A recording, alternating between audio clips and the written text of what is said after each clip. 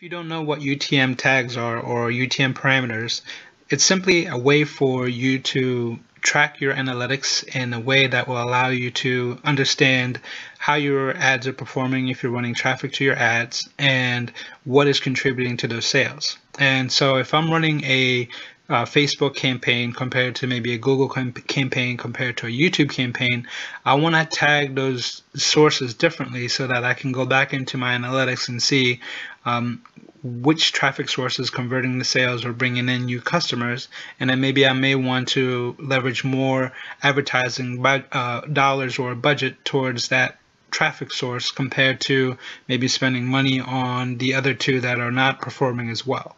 And I actually use this amazing tool here called the Google Analytics URL Builder. You can also go to google.com and just simply type in Google URL Builder and you'll get this similar tool as well that you can manually enter. But I like using this extension, which is a Chrome extension, so you'd also need to be using Google Chrome in order to leverage this tool or extension. And all I simply do is click on that icon, and what's great is if I go specific to the specific page or URL that I want to UTM or put tags on, this will automatically capture it. So as you can see here, it automatically captures the URL, and then I just simply tell this which traffic source it is, and then I simply come in here and type in the rest of the information in order for me to get the right UTM or parameters or UTM tags. So for the campaign, so here for the source, I already know that, for example, this might be Facebook, and the medium is going to be cost per click. And then for the campaign, let's say I am, let's say this is, as far as Facebook, let's say this is a page post engagement.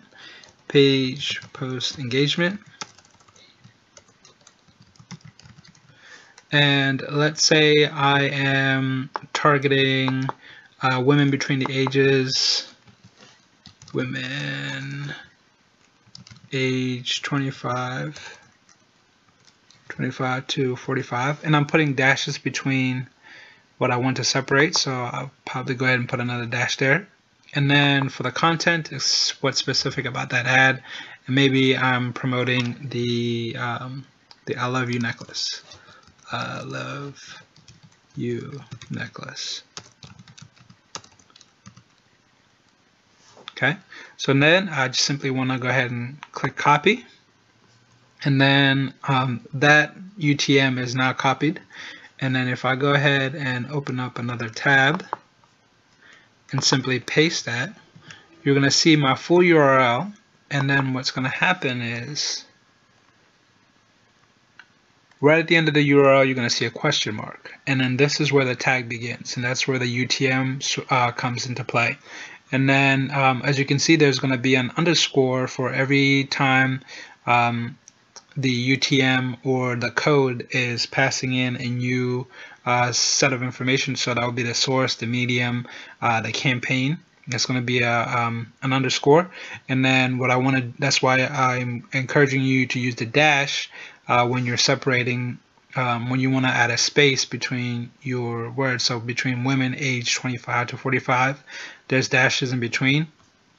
And as you can see here, so if you follow me, you see source equals Facebook, and then it has the and sign, and then UTM underscore medium equals cost per click, and then it has the and sign UTM underscore term equals women age 25 to 45.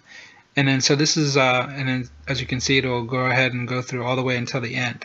Now if I click enter, it's going to send me to that same page, but now my Google Analytics is tracking exactly where that traffic source came from, and this is a great way for you to stay on top of all your marketing and figure out exactly where your buying customers are coming from, and then to be able to reverse engineer that information and be able to allocate the resources, extra budget, towards the platform and the sources and that are working for you, and be able to maximize your return on investment.